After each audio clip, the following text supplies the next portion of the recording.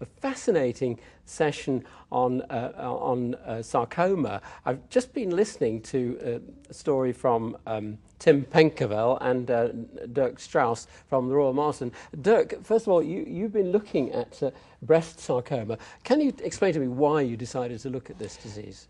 Sarcoma as a whole disease is a very rare condition. It's one of the rare cancers. And specifically the sarcomas that occur in the breast are very rare. And we don't have very good data on how these patients are treated, what the outcomes and what the best management options for these patients are. And that's why we thought we have a collection of a reasonable sized group of patients. Let's analyze them and see how we manage them and what made a difference in the outcome. Now, Tim, you've just presented the work here, and you have got some quite optimistic news. Now, that's not to say that this is an easy challenge for clinicians, but could you tell us about the study that you've published and you've now been talking about? Yes, so we evaluated 63 patients who had all had breast sarcoma, of which about half had had radiation before and the other half hadn't. And particularly we looked at a group of sarcomas called the angiosarcomas, which are more common after previous breast irradiation. They happen in about 1 in 1,000 cases after irradiation for other diseases. And what we found really was that we can gain local control, which is important in these cases, by doing reasonably good operations, and that when we looked at all the breast sarcomas as a whole, we actually got fairly good survival outcomes at both 2 and 5 years. And Dirk, doctors have been a bit scared of this disease, haven't they? It has been regarded as having a dismal prognosis. It is definitely a difficult disease to manage.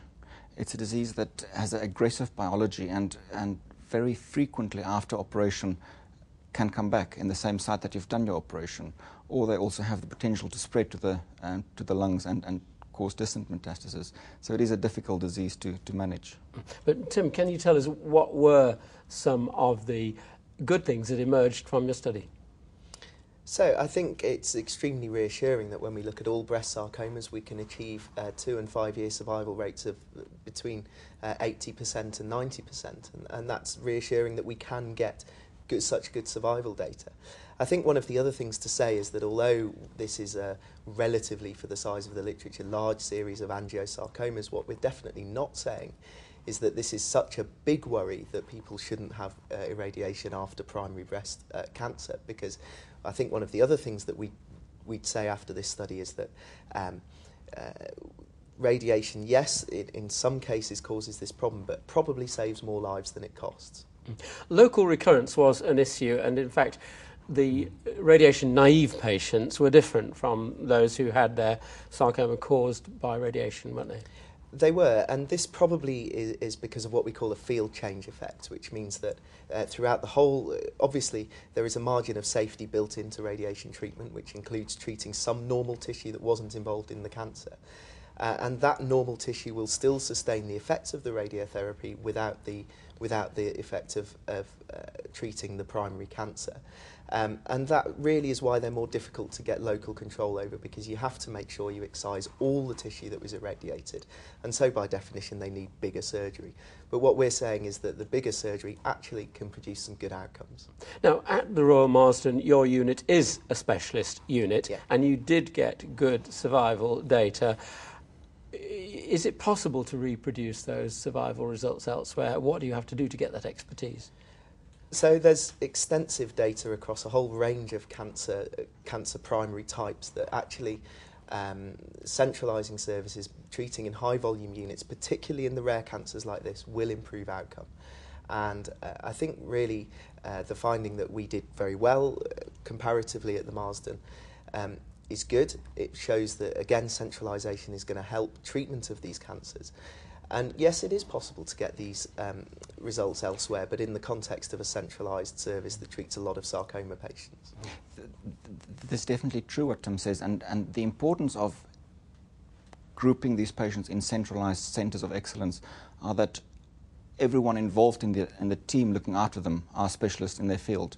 So not only the surgeons, the oncologists, the plastic surgeons, the ITU personnel, the theatre, everyone is a specialist looking at specific conditions, and then create the expertise and the centre of excellence that you need to manage these Could conditions. you explain some of the tricks of the trade to actually get the kind of management results? What do you specifically need to do? I think it starts off with not only having the surgeons that treat the patients that is exposed to large numbers of those rare conditions, but also having the pathologists to analyze the pathology, to have the radiologists that look at the scans and can help you with the planning, and the plastic surgeons that will help you to reconstruct the defects caused by the surgeons.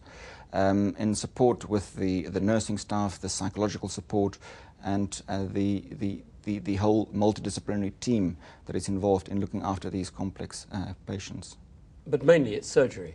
It's mainly surgery, but definitely they are all managed in a big team, and you need the help of the radiologists to look at the scans for you, the help of the pathologist to analyze the specimens, the oncologist to decide which patients need adjuvant treatment, the plastic surgeons to help the sarcoma surgeons to manage the wounds and to close the defects that we create. So it's definitely a multidisciplinary team effort.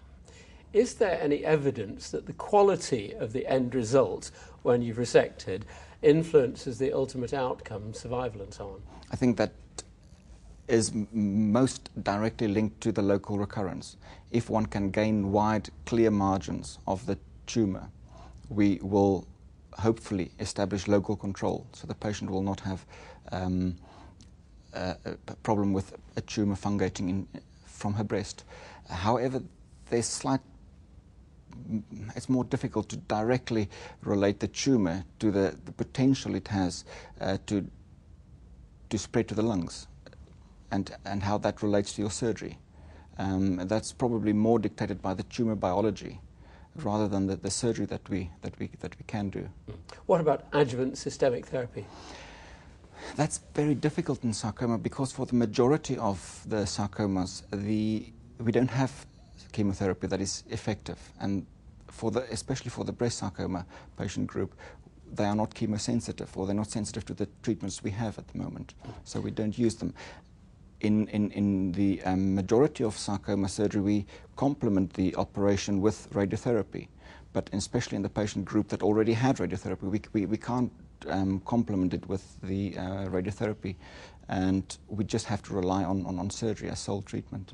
So could I ask you both to say, what are the clinical implications of this report that you've delivered here in this beautiful part of France?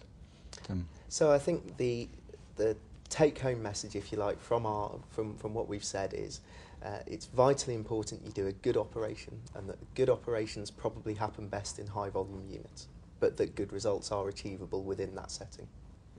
I agree completely with Tim. These patients are definitely best managed by a group of patients, a group of people that is experienced in managing this difficult patient group.